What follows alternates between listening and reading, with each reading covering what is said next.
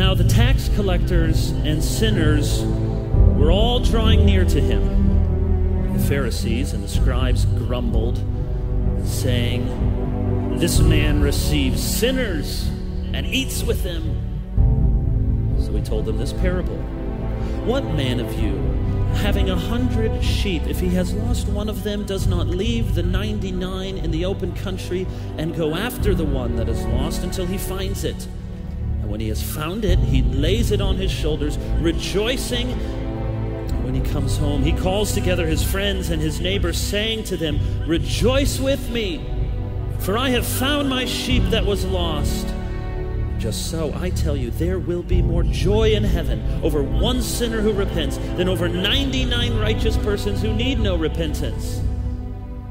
Or, what woman, having 10 silver coins, if she loses one coin, does not light a lamp and sweep the house and seek diligently until she finds it?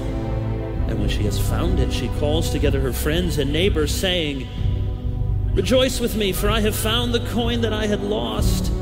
Just so, I tell you, there is joy before the angels of God over one sinner who repents."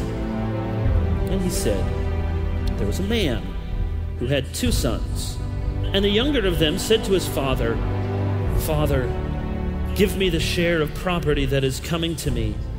And he divided his property between them. Not many days later, the younger son gathered all he had and took a journey into a far country, and there he squandered his property in reckless living. And when he had spent everything, a severe famine arose in that country, and he began to be in need. So he went and hired himself out to one of the citizens of that country, who sent him into his fields to feed pigs. And he was longing to be fed with the pods that the pigs ate, and no one gave him anything. But when he came to himself, he said, 'How many of my father's hired servants have more than enough bread, but I perish here with hunger? I will arise and go to my father, and I will say to him, Father, I have sinned against heaven and before you. I am no longer worthy to be called your son. Treat me as one of your hired servants.'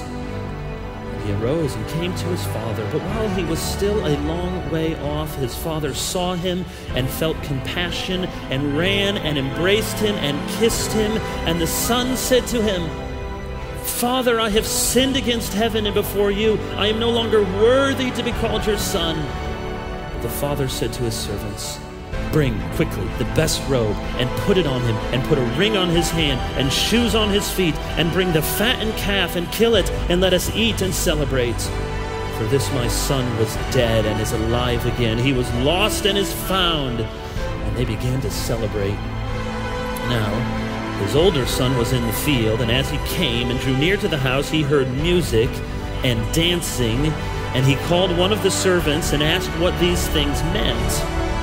He said to him, 'Your brother has come, and your father has killed the fattened calf because he has received him back safe and sound.' But he was angry and refused to go in. His father came out and entreated him.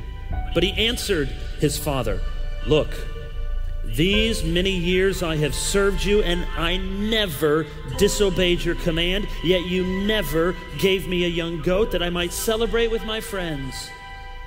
But when this son of yours came, who has devoured your property with prostitutes, you killed the fattened calf for him.' And he said to him, 'Son, you are always with me, and all that is mine is yours. It was fitting to celebrate and be glad, for this your brother was dead and is alive. He was lost and is found.'